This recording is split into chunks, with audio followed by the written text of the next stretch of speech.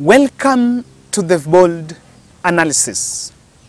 Moses Masika Wetangula, the former Bungoma senator who is the Speaker of the National Assembly, has emerged with another political twist. And this is after there is a lobby group which is a branch of Ford Kenya Party, which is his own party, that emerged and endorsed him for the presidency 2032. This move is very suspicious. I want you to watch that. Look at this video here. Kenya, Simba, Simba, Simba. Usawa, haki na ukweli. My party, my choice. Weta, the six. Easy county mbili, we have a strategic plan that we have with the combined activities. Tunapokuwa na activity hapa Trans Nzoia, hao viongozi wa vijana kutoka Bungoma watakuwa na tujoin, na hao pia wanapokuwa na activity tutakuwa tunawajoin tukifanya kazi pamoja. Pia we will also extend those activities ya recruit members kwa party in other counties, the whole country, and we know that the party vision ya kuhakikisha kwamba party leader wa chama Moses Masika Wetangula atakuwa rais 2032, ambayo ndio vision yetu. Yes. Sisi kama chama tuko na recruitment drive ambayo hivi karibuni tunailaunch, na tungeomba umoja wa viongozi wetu katika chama cha Ford Kenya, katika jimbo la Trans Nzoia na jimbo la Bungoma. Katika jimbo la Trans Nzoia ningeomba kutuma ujumbe katika ofisi kuu. Kuna vitu ambayo inaendelea. Tafadhali ofisi kuu ishuke hapa Trans Nzoia, yakisha kwamba hakuna mtu anatoka kwa chama cha Ford Kenya, watu wanafanya kazi kwa umoja. Hiyo tulipoteza kura last time kwa sababu ya watu kutoka kwa chama. This time we need all the people wake katika chama cha Ford Kenya. Hayo kwa sasa. Katika serikali ya Kenya Kwanza, chama cha Ford Kenya kilikuwa hapo ndani, kilipigania huu uongozi, na walikuwa wanatuahidi kwamba kuna hiyo 30%. Tunataka kuona hayo mambo rais anapowasili Bungoma, atuletee vijana hiyo mambo ambayo tunatarajia. Na tuna imani kwamba anapokuja mgeni lazima vile vile vijana watapata hata kitoweo. Nataka kuwahimiza wenzangu, njooni tusherekee pamoja, njooni tupangie pamoja, ndio chama chetu kwenda mbele. Lazima tushikane, because there is power in unity, and we should stop pointing fingers but instead embrace dialogue and unity for us to move forward as one. Chama chetu kina usawa, haki na ukweli. Na sisi kama vijana tunataka viongozi ambao wanawajibika, viongozi ambao wako na maono, viongozi ambao watafanya kazi kwa ufasaha na kwa manufaa ya mwananchi wa kawaida. Kindly subscribe to our channel, click the notification bell and like our video. Thank you very much for your support. Thank you very much for making this podcast a big success. And I want us to interrogate this move politically. Moses Masika Wetangula is number 3 in the national leadership of the country. President, then we have the Deputy President, then we have the Speaker of the National Assembly. And Moses Masika Wetangula is not the person that crossed over to Kenya Kwanza. But I insisted, I analyzed some, for those who are founding members of the Bold, towards the last general election, I said here, and I said in this podcast, that William Ruto did not need Musalia Mudavadi. Musalia Mudavadi was a proxy. The person that was acquired that William Ruto needed was Moses Masika Wetangula. Because if there was someone who was a deal maker, even if there was something to be done on the elections, I tend to believe that Moses Masika Wetangula was more effective than Mudavadi. And in fact, in terms of the delivery, the day of election, Masika Wetangula was just taking tea in his home. But there is a context into what we were saying. That was just by the way. There's a context into what we are saying. Wetangula is launching his presidential bid. He's talking about 2032 presidential bid at a time William Ruto is seeking re-election in 2027. Number 2, they're talking about 2032 at a time the Kenya Kwanza is trying to convince parties to join the Kenya Kwanza as a coalition and make one party like the Communist Party in the China Republic. And so, Ford Kenya had declined that they are not going to be absorbed, or rather, they are not going to swallow their pride and join that new party. They had said, no way. So it's clear that, of course, Ford Kenya is not going, or rather is not going to join the Kenya Kwanza. But this has emerged. What exactly is playing out here?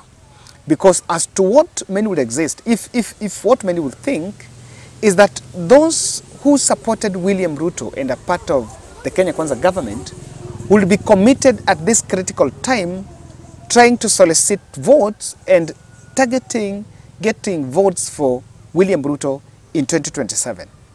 But what goes wrong, or from State House team, William Ruto's political and technical advisors, when they realize that Moses Masika Wetangula is campaigning for presidency in 2032, is it not seen as premature?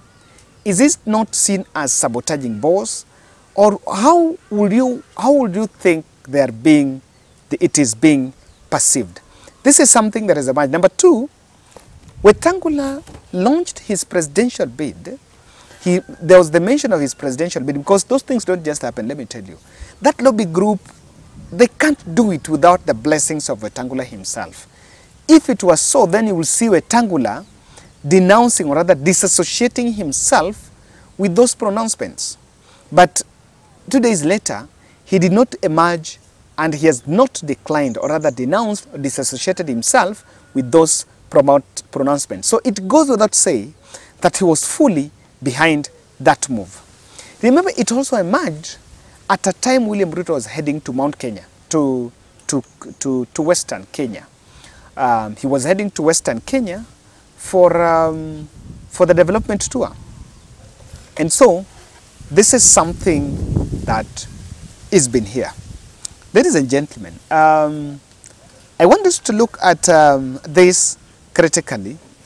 Before Ruto went to, the week before the Kakamega tour, there is another context. Susan Nahumisha, who I do believe was appointed to cabinet through the influence of Moses Masika Wetangula, has been coming under strong criticism and has been on radar amongst the cabinet secretaries that were facing the chopping board, that were on the radar of being chopped out of cabinet. And so this is something that has been here. And so what message did Wetangula want to pass? Wetangula is simply telling Kenya Kwanza one thing, that even as they eye 2027, there must be a paradigm shift from Kalenjin Kikuyu, and the shift must include the Luhya aspect. And what is the message being targeted here is very clear. It's targeting Rigathi Gachagua.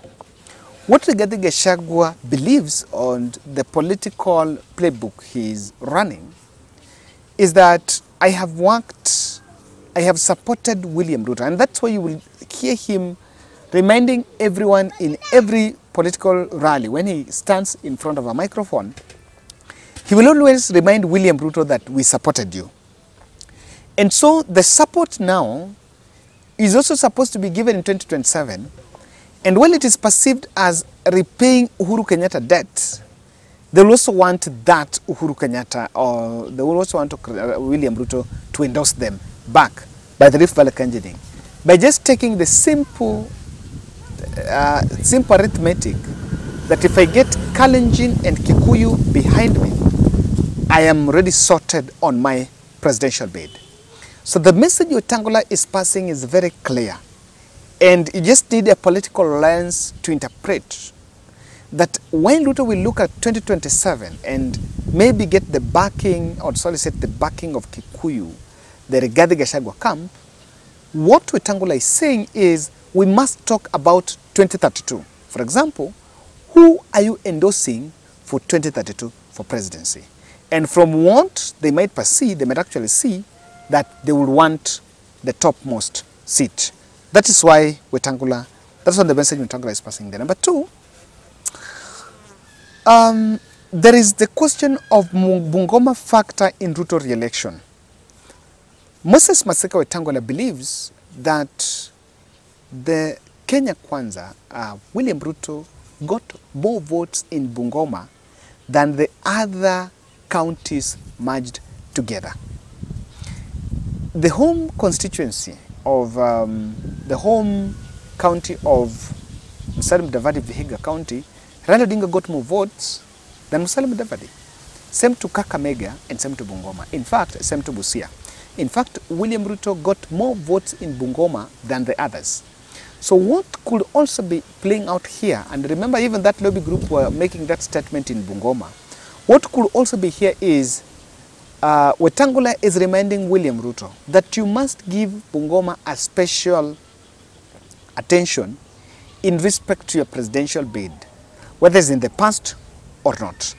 Thirdly, is the Mulembe isolation protest. The Mulembe Nation had been protesting that on state appointments they've been left out despite of the power sharing deal, and that is why the new DPP, Ngonga Mulele, people are asking how did he get his way there. He got his way there by a political lens. Because of the political lens, because William Ruto was going to Kakamega. He comes from Kakamega. I'm told he has made 2 appointments. There is this from Mulele and there is also the other one that was made, which are 2 from Kakamega. So probably there was a lobby. You know, there is some lobbying that was to lobby for this position to go to this county, go to this proxy or so, and it flopped.